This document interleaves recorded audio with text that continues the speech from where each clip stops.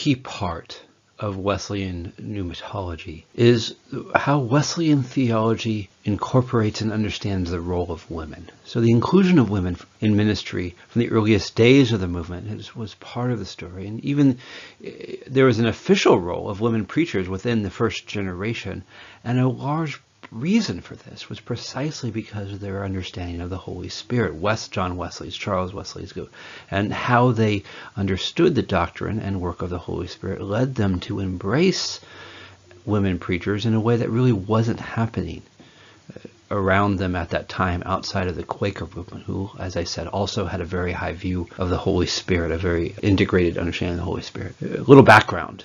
Some of this is review, but it's worth highlighting even more closely. John Wesley's mother, Susanna Wesley, I'm a big fan, I wrote an article on her. She's an amazing woman. She led a popular Bible study in Epworth while her husband was away in London for several months. She just took the lead in leading this Bible study, and people just kept coming and attending and found space for them all.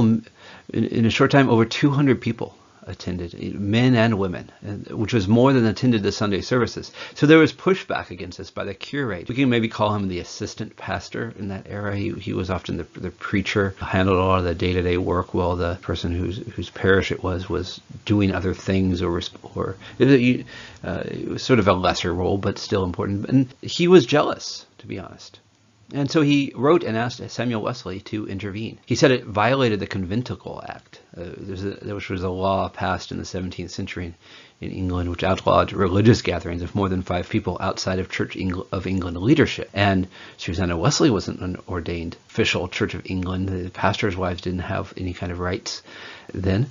And so he said it violated that, it could be liable for prosecution. So Samuel Wesley followed up. He wrote a letter to Susanna. He wasn't mad at her, but he said maybe the better part of valor, keep the calm, it would be good for her to stop. So he asked her nicely, and Susanna wrote back, "I did not hear of more than 3 or 4 persons who are against our meeting, of whom Inman, the curate, is chief. He and Whiteley, I believe, may call it a conventicle. We hear no outcry here, nor has anyone said a word against it to me. And what does their calling it a conventicle signify? Does it alter the nature of the thing, or do you think that what they say is of sufficient reason to forbear a thing that has already done much good, and may, by the blessing of God, do more?"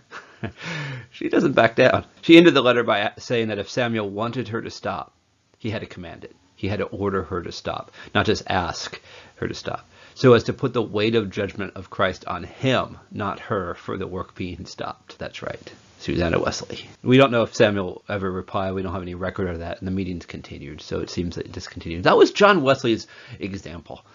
Through the letters, through their interactions, we see her just being this strong woman leader and teacher all throughout. And when you have that kind of experience growing up, as I had much the same, it's just a natural thing to see women in leadership and in teaching roles because they've already served that role. And so John really was primed to be a participant in the changing experience and to embrace the role of women in the Methodist movement. So Wesley had a strong and clear role model in his mother, and that affected his views on lots of things, and not least of which women in ministry. Susanna was never officially a minister, but she was always a minister to John and Charles and the others. So she had this unofficial capacity that, once that is in place, it's a fine line between that and official capacity. So as early as his Georgia ministry in the mid-1730s, Wesley appointed women as deacons for important roles. We referred to the New Testament early church sources for authority in doing this, seeing women having offices, not ordained offices, mind you, at this time, but official offices within the church structure. Women later served as leaders of bands, which was the Wesleyan Methodist structure of organization, with 3 to 4 people who would talk more intimately in confession. So women served as leaders of bands and classes, which were about 12 people in Methodist communities. At first, just leading women, but later expanding to leading in neighborhoods. These bands and classes were geographically organized, and so women leaders would just lead whoever would lead within their neighborhood. So no matter who attended, these would be leaders. The initial impulse to make space for women was repeatedly confirmed as some women showed clear ability, extraordinary gifting in these roles, and spiritual wisdom in their leadership. In fact, in 1742, one society, which is a community of many classes, a local community, so like what we would call a church, had 47 women leaders and 19 men. When you give space to the women, they tend to be involved, and as so often, women become the chief participants in a lot of church structures, and having an official space for that within leadership, recognizes what's already happened. Women were not allowed to preach sermons at first or do formal evangelism type acts in preaching, both because of Wesley's understanding of Paul's prohibition, so that the questions that are still raised in our era were raised then. Paul's seemingly clear statement about not allowing women speaking, and so he read that and said, well, that's how it is. And also because he didn't want to cause more problems with the Anglican Church. He was already running into a lot of barriers, and there was a lot of pushback against him and his ministry in the Methodists. He had never wanted to split off. He saw his work as a reforming renewal movement within the church, but of course that causes some pushback against those who don't think they need to be renewed and are jealous of his successes and so on. So he was already dealing with troubles and didn't want to add more troubles to the list. Unofficially, however, he did not forbid women preachers.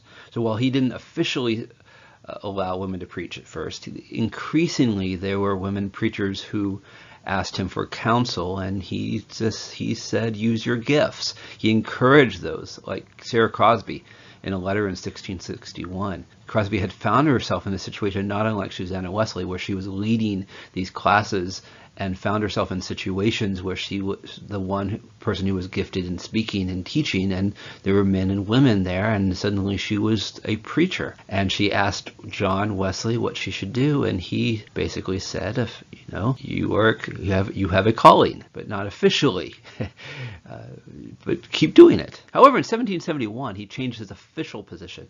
He was convinced by Mary Bosanquet that preaching by women should be allowed and even sponsored. So they were given sanctioning by the Methodist churches and given official roles as preachers after 1771. Convinced by Mary Bosanquet's scriptural unreasonable argument, she wrote John a letter and argued based out of various passages in the New Testament, again, not unlike we still do today, noting that while Paul was clear in some passages, there were other passages which added complexity because he allowed women leaders and preachers in others. In fact, one key passage was the idea that women were prophesying, that women were called to do tasks like that. And Mary asked John, well, how can you prophesy if you can't speak? So she was using very well-reasoned exegetical arguments. I mean, it's interesting in looking over these again to see that these are many of the same arguments that I wrestled with as I came to my own official position soon after college. I've always been open to women preachers, but never had looked closely until my church was engaged in a major controversy at the time. So I did my own study and came to the conclusion that Mary writes John. I wish I had read this earlier. It would have saved me a lot of time. Right? The gifts were recognized because of the effective ministry of the women. That was really fundamentally the case. John Wesley was seeing that these women were effective teachers and leaders, not unlike his mother. So he basically said, if this is already happening, who am I to argue against the Spirit? He eventually recognized 27 different women as Methodist preachers. Most didn't have permanent positions. They weren't ordained as Church of England ministers, and so they didn't have their parishes. Well, this is, again, this wasn't a separatist movement quite yet. But they did travel and they spoke at different settings and were official preachers within the Methodist Church. Again, because the Church of England didn't ordain women, all the women were still considered lay workers, though their roles they were given were very expansive as fundamentally being pastors and preachers. Women also led in a variety of other ways, including at love feasts, which was the early church called their communion celebrations love feasts, and John Wesley adopted this as a pattern for the Methodist churches again. He didn't encourage separation from the Church of England, so part of the Methodist calling of the time was that you need to go to your Anglican church on Sundays and receive the official communion, but they had these Eucharistic meals. There wasn't a formal Eucharist, but it had a Eucharistic orientation. It wasn't sacramental, but it really functioned in the same role as the early church in terms of a celebration together by those who are committed to the work of Christ, sharing their gifts, sharing edifying each other. Women were also very important in various social actions, including founding and administration of orphanages, schools for underprivileged children, and so on, as well as preaching, leading class meetings, and other pastoral work. Basically anything men were doing, you could find Methodist women engaged in the same thing.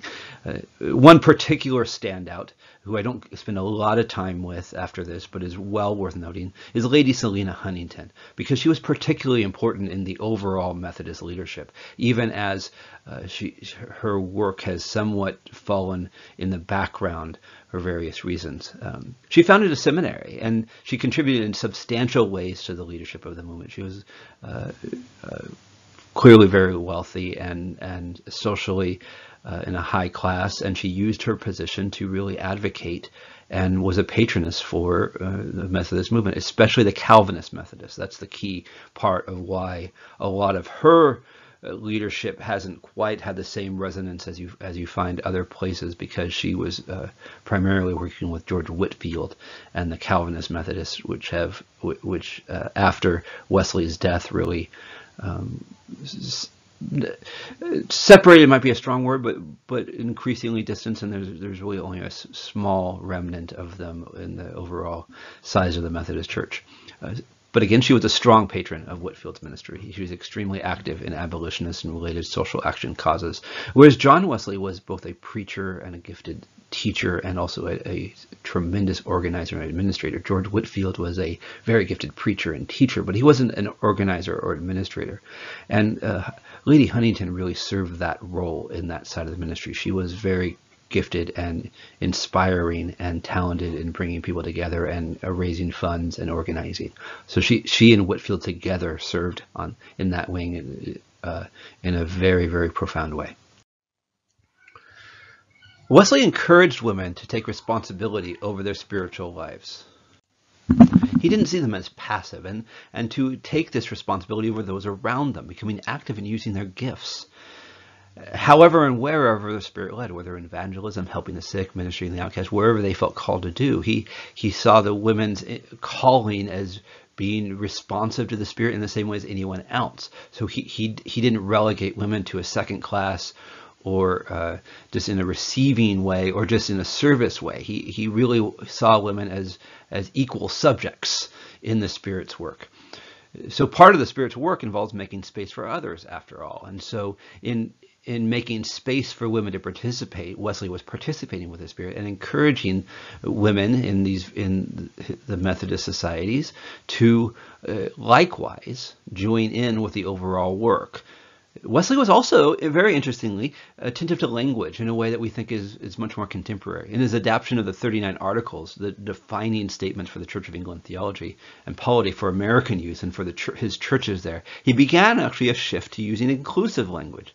For instance, changing Christian men to Christians. Now, when we read his sermon, we still see a lot of the masculine language and tendencies. So this wasn't across the board, but it's interesting to see that he was increasingly attentive to this and very forward-looking in not only his inclusion, but also in a way how language works as an encouragement or as a distancing. Sadly, like with the issue of slavery, after Wesley's death, much of the Methodist tradition reverted back to non-inclusive rules, taking back on the kinds of social structures the rest of society have. In 1803, the British Methodist Church suspended all women preachers and no longer allowed them in that role. So we see really a step back by Methodism away from formally allowing women preachers, a distancing from the kinds of freedoms. Probably, now this bears further study, but my suspicion is, whereas Wesley had a very strong developed pneumatology, inasmuch as pneumatology itself drifted from the forefront, the social roles likewise reverted back to the standard church structures. It might be an interesting research paper there. But that said, while all women preachers were officially suspended and there was no official place, that was only loosely enforced. So even non-ordained women in the Methodist churches continued to serve informally in assorted ministry roles, including preaching and teaching. The Wesleyan Church, founded in the 1840s, and combined with the Pilgrim Holiness Church in the late 60s, but the Wesleyan Church is actually one of the first denominations to give official ordination to women. The first superintendent of the Wesleyan Church actually participated in the first official ordination of a woman. It was before he was a superintendent, but he was a major part in that ceremony. And so we see these holiness movements, in the Wesleyan Church in particular, from the very beginning officially giving place to women beyond just either unofficial rules or just language. So this actually continues to be part of their denominational expectations. Candidates in the Wesleyan Church are, and among others, I just know a little bit more about this one, having walked through this. Candidates are explicitly asked if they support women in ministry. Part of the interview process and application is, do you support women in ministry? And if you say no, then that's a barrier to participation in the church. It's probably also helpful to know, just not directly connected to Wesleyan theology, but Fuller is the same way, where those who work for Fuller are explicitly asked if they support women in ministry and have to answer yes as part of their work at Fuller, which is why I like working at Fuller.